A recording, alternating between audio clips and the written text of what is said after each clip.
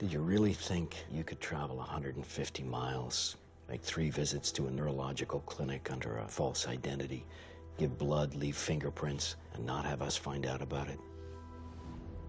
Dr. Claiborne forwarded your medical records. You don't have to worry about payment or privacy or quality of care. CIA takes care of its own.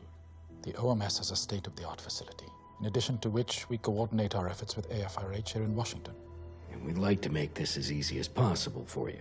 I've been speaking to the DDO. We'll have a retirement dinner, the press, everyone will come. Heck, even the president will be there. Benir. What about Benir? Mohammed Benir is dead, Lake. Has been for 22 years. We interviewed your departmental associates. We're concerned about these mood swings you've been suffering. The unpredictability of behavior. Benir, damn it! There is a concern that you could become a liability to the agency. Fuck you. Calm down. I'm a liability? You fucked this up just like you fucked up everything else. Fucked up Iran-Contra, fucked up Ames, fucked up 9/11, fucked up WMD, Afghanistan, Iraq, Benghazi. Not you yourself, of course, no.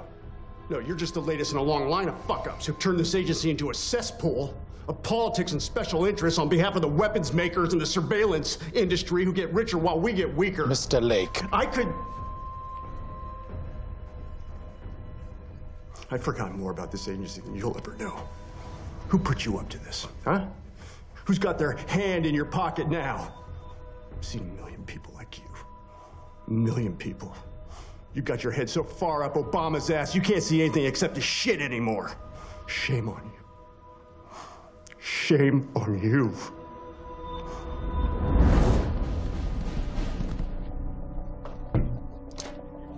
Agent Lake? Yes? The directors asked us to collect your security badge. Please stand, sir.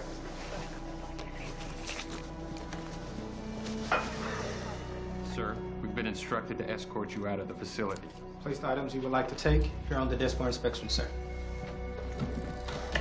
You want to check my aftershave? There's no need to be snippy, sir. I want my files! Here, take them!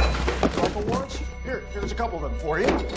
This is what they give to assholes like me who give their lives for their country. Who have values! Get someone else to give your goddamn lecture!